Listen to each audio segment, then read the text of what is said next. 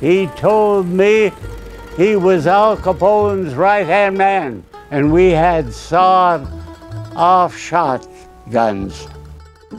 I am 104. In October, I'll be 105.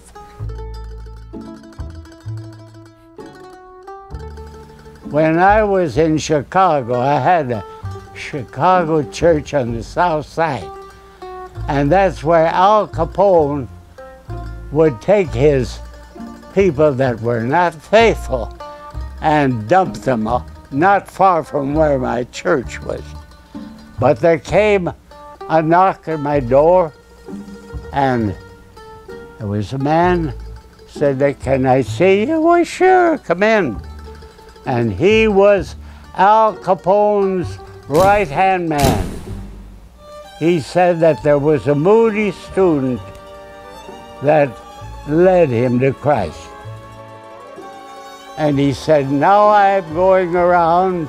I wonder sometime if they're going to really get rid of me." But no, they let me wander around.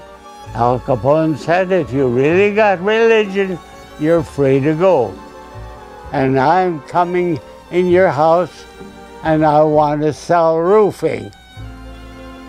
Well, I said, "I'll tell you, sir, if you talk to my trustees, you can deal with them. I'm the minister." But that man poured out his heart to me. He told me we go from one place to the other, one beer joint to the other, and sell Al Capone's beer. And of course, when they saw our shot-off shotguns, they were willing to do it. And that's the kind of a business I was in. I said, "Okay, God, whoever you are, hop to it and give me all this blessing that they talk about." And let me tell you, God sure hopped to it. He took away all kinds of desire. And I was a Christian.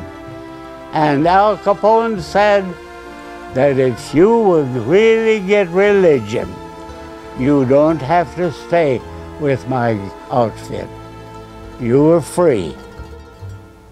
And then after a while, Al Capone wanted to give me, as a minister, some food, basket of food we could help the poor. I said, "Okay." And I went in a house, a room, and let me tell you, I saw that gang of gangsters. Their faces looked so gaunt. Right there, they could have taken me and dumped me somewhere else. Because otherwise, we would never have survived. It's a miracle that all happened. And so I could tell you all kinds of stories.